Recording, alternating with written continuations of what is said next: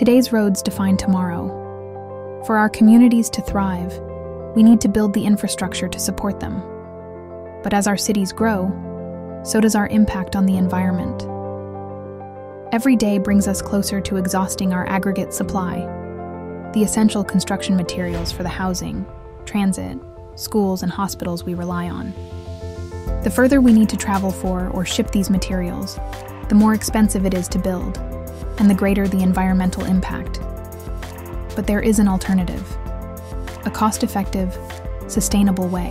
As we replace old roads and sidewalks, we can take the rubble to local recycling plants, where it is crushed, cleaned, and sorted to a standard provincial requirement, and repurposed to build new roads, subdivisions, highways, bridges, and tunnels. The same safe, engineered roads for our families to travel on, built sustainably with our children's future in mind.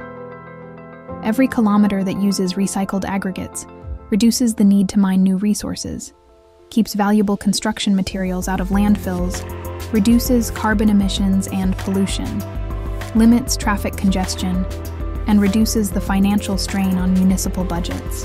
Countries around the globe, Toronto Pearson Airport, and our 400 series highways here at home have all used recycled aggregates in their expansion and new construction, demonstrating the durability, safety, and high performance of recycled crushed aggregates.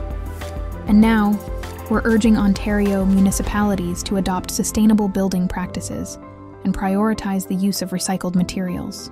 With a recycling rate of just 20%, municipalities can make a positive change. This is clean air, less waste, and a future where growth doesn't come at the cost of our planet. The roads we take define us. Let's build a greener future we can all be proud of.